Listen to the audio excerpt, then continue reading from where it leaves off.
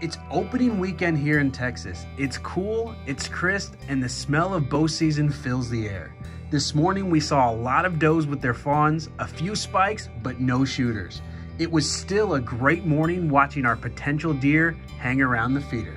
But now it's time to pack up and head out to Menard, Texas to see if we can put some meat in the freezer.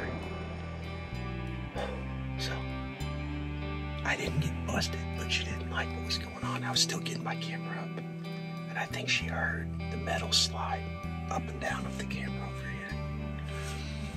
And she just came busted in from the left full speed. Big, mature doe. Good doe, too. Definitely a shooter doe. And I had her within 60 yards, which is definitely within range, but she was at high alert and she kept looking this way. And I didn't want to take that shot because she would jump it. So she just turned and trotted off. Her tail never went up in the air. She never blew. So I think once things calm down a little bit, she'll come back. If not, oh, she's back. She's back. Here she is.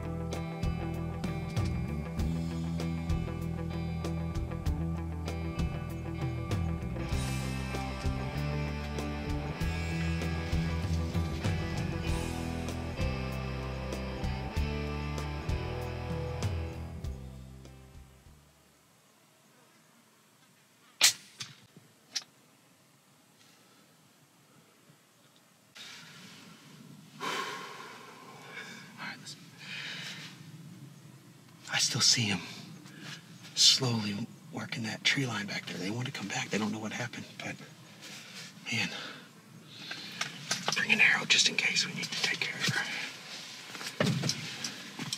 Point this the other way. All right, we'll bring it back. Oh, man. That was not the prettiest doe I've ever taken as far as how everything went, but good. I still see the deer walking slowly back there. But man, I went out there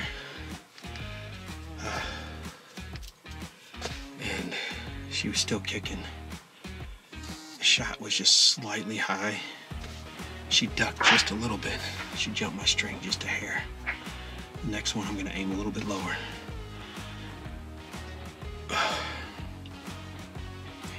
But I went out there and took another arrow and made sure she died quickly and humanely. But anyway, it's still real early. Those deers didn't take off running. They're just, I see them way back there, they're just slowly meandering off. So we could still easily have a buck or some other ones come, but one tag filled, opening weekend. Meat in the freezer. Now, let's get a buck.